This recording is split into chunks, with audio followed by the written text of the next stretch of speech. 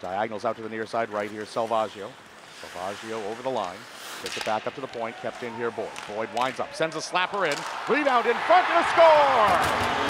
Liam Blackburn plays the rebound off the face mask of Wisho, and the Wildcats on the power play go up 1-0.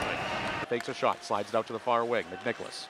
Little touch pass over from Boyd. Wrister in front. Rebound left out by Wisho. Salvaggio tries to lift one up on a follow-up rebound opportunity, and UMass will clear. 6 to go on the power play. Here's Salvaggio. Snaps one over to the circle on the far side, and a diving save by Wisho. Here come the Cats. Sheffield on a feed over from Sato behind the net. Centering pass. Sato couldn't get it across, and now out to the far side. Left hashes a touch shot in front, and a score! Kohei Sato for the Wildcats, his first career tally. It's now 2-0.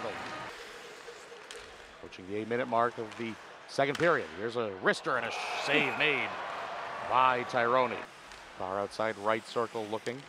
Looks down low through the corner, and he does so. In front, Chafee sends one home, and he scores. He finds a seam on the near pipe, and it gets by Tyrone. And the Minutemen cut the Wildcat lead in half. It's now 2-1. Caudell will regather. Now here's Chow. Chow backhands one in front, and a save made off the shot there by Chafee.